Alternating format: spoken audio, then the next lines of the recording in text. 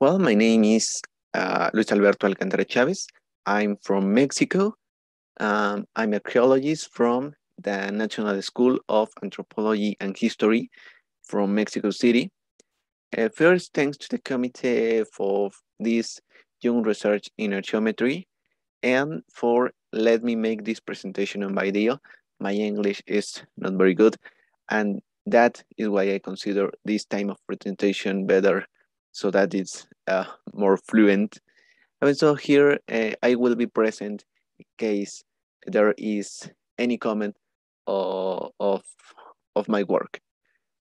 So I will present, well, my presentation titled ArqueoData, a free database of radiocarbon results from archaeological sites in Mexico. Um, my first title is database for the recompilation, but I think that in English don't exist the word recompilation of recompilation. I don't know, but it's a free database of radiocarbon results from archaeological sites.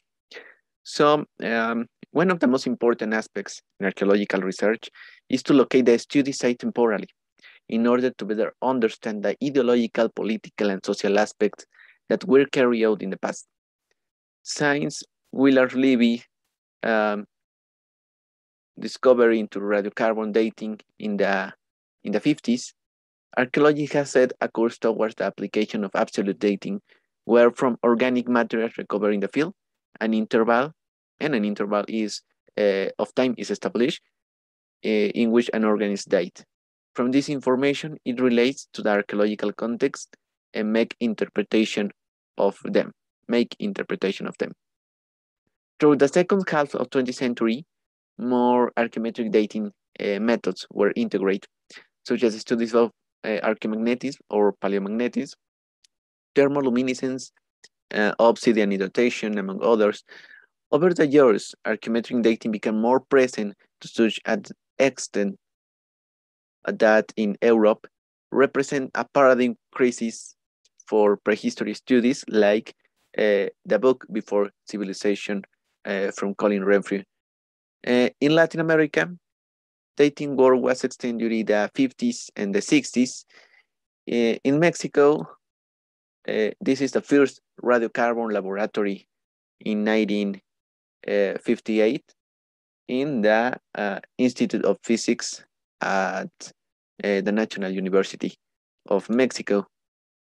In the 19th, a radiocarbon dating laboratory has already been implemented and operational at INA, and other laboratories such as thermoluminescence, archaeomagnetism, begin operations at the National Autonomous University of Mexico, but more recently in 2013, this was installed the AMS radiocarbon laboratory in Mexico. Well, all these advances since the 50s have had an impact on a large amount data of vast archaeological sites in Mexico and in Latin America. However, such data are scattered through various articles, dissertations, books, reports, which not all archaeologists know, as a vast bibliographic reference is needed to cover the results of previous archaeological projects.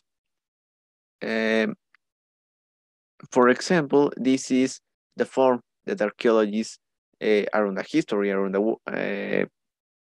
world, the first is for the Carbon Journal and others from Latin American journals. And this is where some authors have made efforts to retrieve that data and publish it in recent articles or chapters, but the information is still collected in tables with the interaction is null. From this analysis, ArqueoData was born in order to unify this large amount of data and information about archaeometric dating and make it public so that archaeologists around the world can access the information previously published by archaeological projects. For example, in other countries, their own have their own database, and Mexican archaeology has not focused on creating tools that favor research.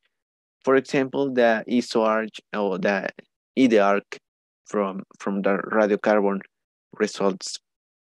Well, this is a ArqueoData website from arqueodata.com, and I present this app web. Is the top menu from the home, the options to actions, the menu of the user, which can others configuration, other things, and this is from the language. This is in English. So this is the main page. It is the dashboard with the social networks and about others information. But this is the search, the button search. With this, the user search, you find filters. And for example, search terms about the archaeological site, the country, the state, the site, the period of the samples, the context, the material, the institution of provenance for the excavation and the research, the year of collection of the sample, the technique, the laboratory, from the investigator who collected of or the authors of the bibliography. So if you don't enter any params, you click in search and the system returns all existing records in the database. And this is the basic information or a sample: the date, the error, the K-lab, the material, the technique, the site, and the year of publication. You can search in params in these tables independent to the others. This, for example, Cantona is an archaeological site in Mexico, and this filters from Cantona site. So for this is these filters is a search in the search. Right. And this button of the right side in this table arrows show more information about the sample, like the collection year, the shipping year, who collect, who sent, the context, the period, the place.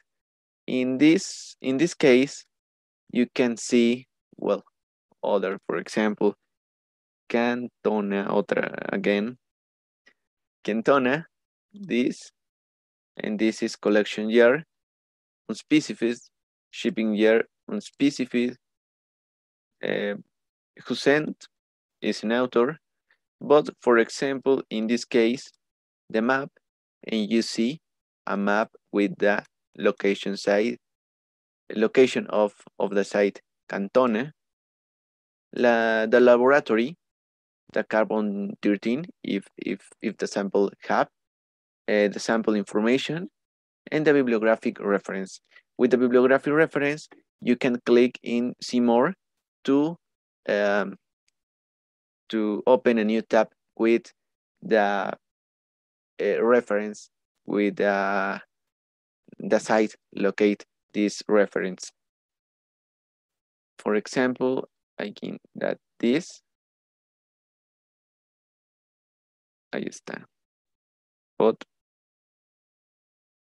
I return to ArqueoData and the button calibrate, and you can calibrate the sample and the system connects to the calib program to perform the calibration.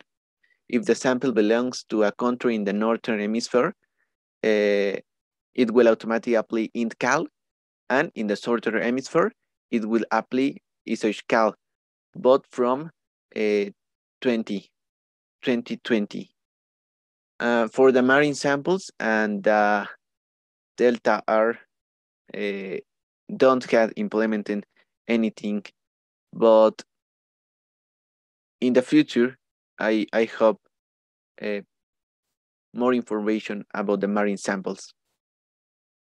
And this button is to report a sample if you like a report, or to collection. To collection is the form that you save the sample like a favorite. If in top menu you search my collections, and in my collections you see my collection or my records. If you collaborate with the ArqueoData, you can create collection, but every user register has a default collection to save the samples that interest.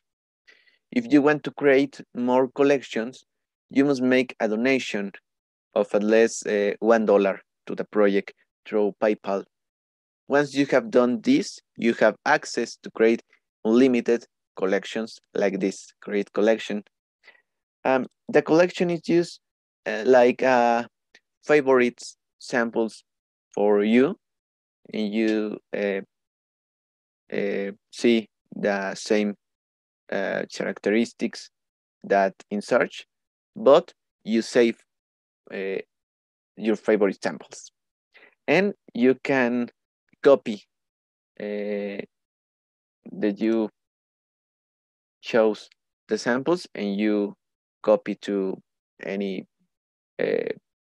Word, for example, Microsoft Word or LibreOffice. So anyway, and in my collections, you can then my records of your records. This collection is created when a user makes a collaboration to the database. Here you can see the status of your samples, rejected, pending, or active. If it is active, it will appear, it will, the samples appears to the searches made by any user in the database. And to collaborate to ArqueoData, in the user menu, this collaborate.